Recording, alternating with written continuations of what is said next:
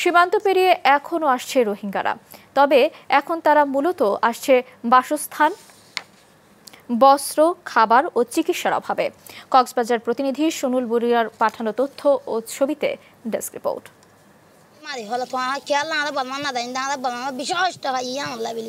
সম্প্রতি মিয়ানমারের রাখাইন থেকে পালিয়ে এসেছেন এই রোহিঙ্গা, তুলে ধরেন নির্যাতনের এক ভিন্ন রকম চিত্র। প্রায় প্রতিদিনই কক্সবাজারের টেকনাফের শাহপরীর দ্বীপ, নাফ নদী ও বঙ্গোপসাগরের বিভিন্ন সীমান্ত পয়েন্ট দিয়ে বাংলাদেশে ঢুকছে বাস্তুচ্যুতরা। গেল 5 দিনে এদেশে ঢুকেছে 600 জনেরও বেশি রোহিঙ্গা।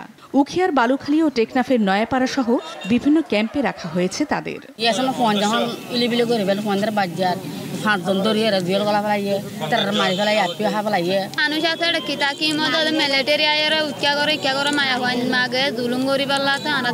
ওই দেশে তাদের থাকার এখন যারা আছে তারা হয়তো আরো কি অবস্থায় আছে আমরা জানি না, হয়তো তাদের অত্যাচারের কারণেই হোক, যেভাবে হোক আসছে।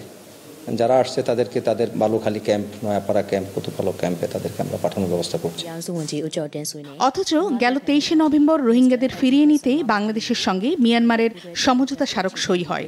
রয়টার্সের তথ্য অনুযায়ী 25শে আগস্ট থেকে এ পর্যন্ত মিয়ানমার থেকে প্রায় 7 লাখ রোহিঙ্গা বাংলাদেশে ঢুকেছে। এদিকে ঘুমধুম সীমান্তের জিরো লাইনের মিয়ানমার অংশে আরও 6,500 রোহিঙ্গা বাংলাদেশে প্রবেশের অপেক্ষায় আছে। মাছরাঙা নিউজ ডেস্ক।